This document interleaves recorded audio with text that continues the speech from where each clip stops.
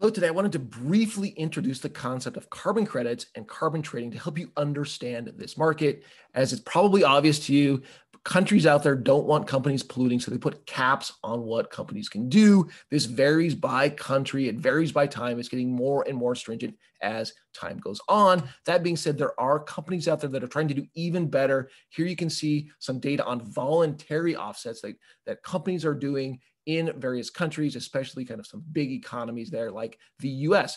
There are companies out there that have negative emissions. So you can think of a forestry company with trees. They're actually removing some of these greenhouse gases from the environment. This is a good thing, and they want to get credit for it. It's easier said than done, but there is a company out there called Blue Source that helps them kind of document this reduction in gases. Now, this is important because it creates a market. You have companies that are producing less than allowed, like this one, and you have companies that are producing more than allowed, and there's a market there. So you can actually kind of sell your credits to a company that needs to produce more emissions, or ones that are actually producing more emissions.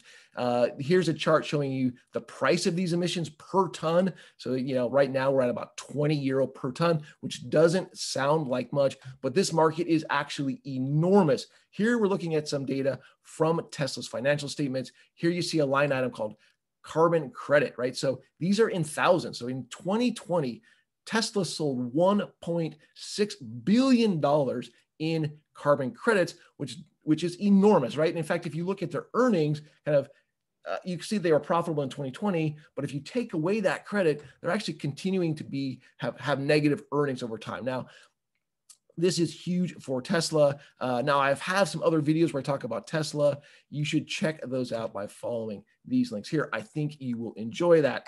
Now, thank you so much for listening. I hope you enjoyed that. Happy trading out there, no matter what it is you're trading. I'm Brian Kozlowski. Thank you so much.